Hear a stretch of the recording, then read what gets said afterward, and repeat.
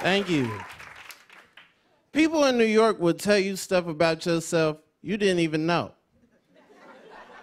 Like, I just found out I have a lost space. Whenever I walk in stores, people are like, "Are you lost? Can I help you?" Like, maybe I've been here before. Maybe I can find my aisle. Give me a chance. Maybe I know how to read.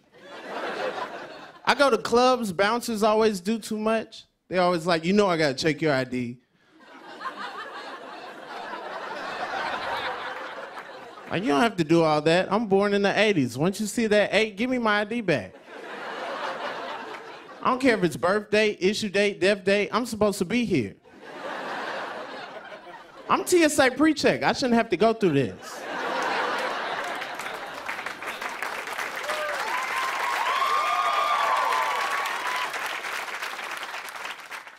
I didn't always do comedy. I used to work at a chicken restaurant at the airport. A lot of people complain about their commute to work, but those people don't have to go through TSA to get to a kitchen. I don't know if you ever looked in the back of a fast food restaurant, but there are no chairs back there. My friends used to complain about their jobs, and they used to be like, "Man, I just want to do what I love." And I used to be like, "I just want to sit down."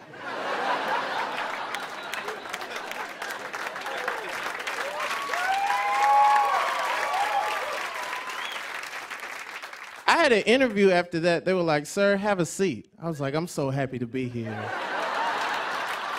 Thank you so much."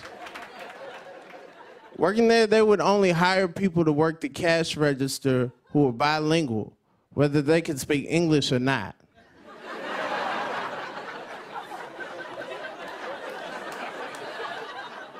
Just on the chance that somebody only spoke Romanian and needed a chicken biscuit. So they would be calling back orders to me. I wouldn't understand what they were saying. They'd be like, "Yes, I need a bacon, egg, and cheese on biscuit." And I'd be like, "I'm gonna just give you the sandwich I was working on, and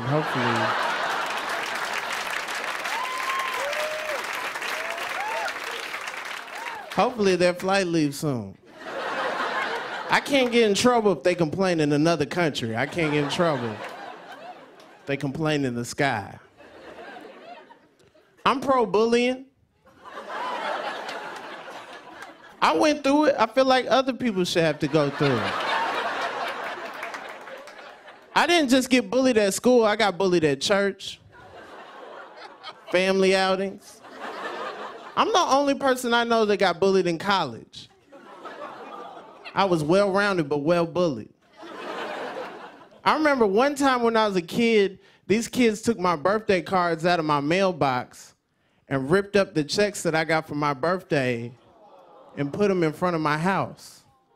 And I remember thinking, man, they remember my birthday.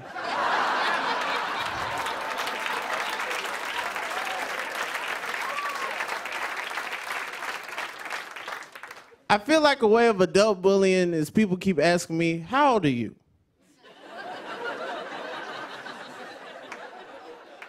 Like, I don't have to answer that question. I'm grown. Sometimes people try to guess my age. They always guess an age that's too young. They're always like, "Are you 12? Like, no, I'm not 12. You don't know any 12-year-olds that act like this. I have too much swag to be 12.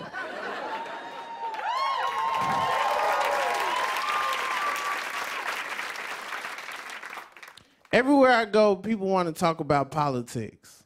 People in waiting rooms, people in bars, people in Ubers.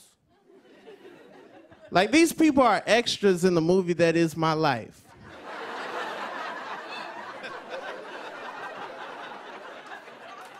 But they feel like they have speaking parts.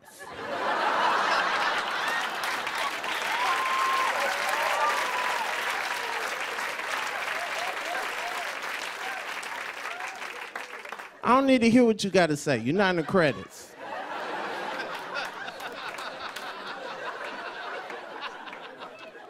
I feel like part of the problem is we're too focused on the big issues. Maybe we should start with a small issue we can solve and work our way up to the big issues. Like, here's a small issue. Are we chipping or are we swiping?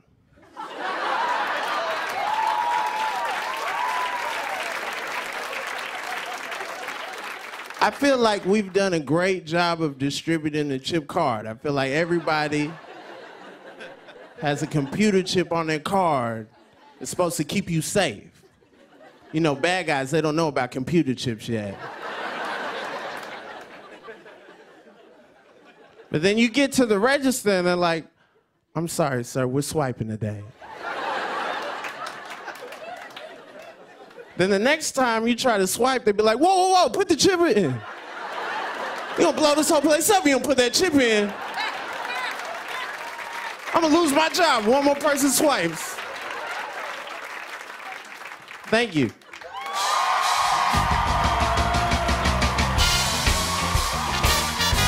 Whole place up. Rob Haze.